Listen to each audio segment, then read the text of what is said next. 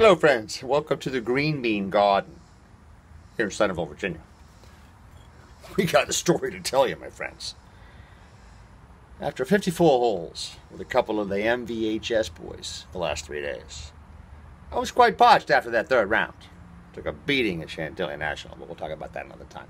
And hey, I had to go to my local Giant store and I saw the 16-point Devil's Backbone on sale for $7.70. Sticker said $3.50 off. Was one cold six-pack left. What do you think I did? Snapped it right up, I did. So I had 3 of them. The other night, after I bought them, I think it was Wednesday night, I was in the hurt locker.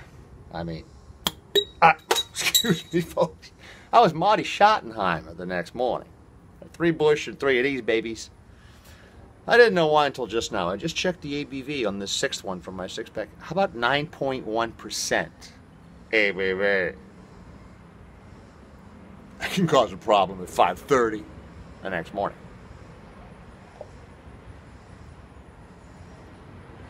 It's an Imperial IPA and it's very tasty. Got to tell you. Wouldn't suggest 3 of them on a hot summer night. But, you know, it's up to you.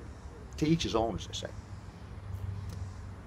If you want to avoid the hurt locker, don't be pounding 3 of these after 3 Bush beers. I would highly recommend this thing on a, hot summer night, maybe 2. Keep it at 2. Thank you for joining me, and until next time, adios amigos.